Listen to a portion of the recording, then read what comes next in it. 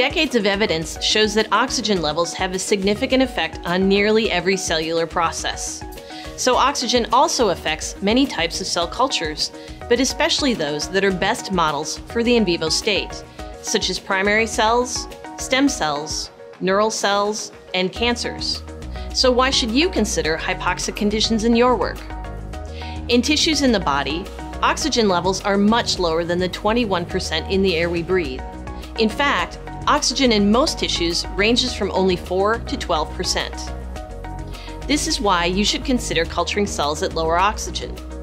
In low oxygen, most cultured cells are healthier, and they grow faster and live longer.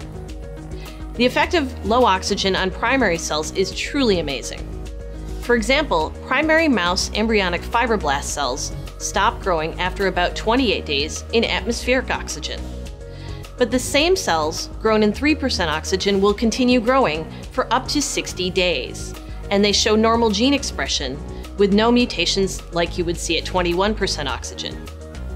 In fact, at 21% oxygen, you see lots of damage from reactive oxygen species, as if the cells were treated with hydrogen peroxide. And almost everyone cultures stem cells in low oxygen to mimic conditions in the bone marrow and to retain pluripotency.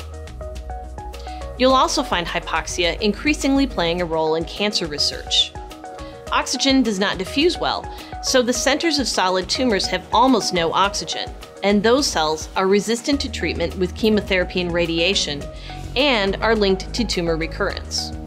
So reproducing those conditions is critical in research for effective treatments.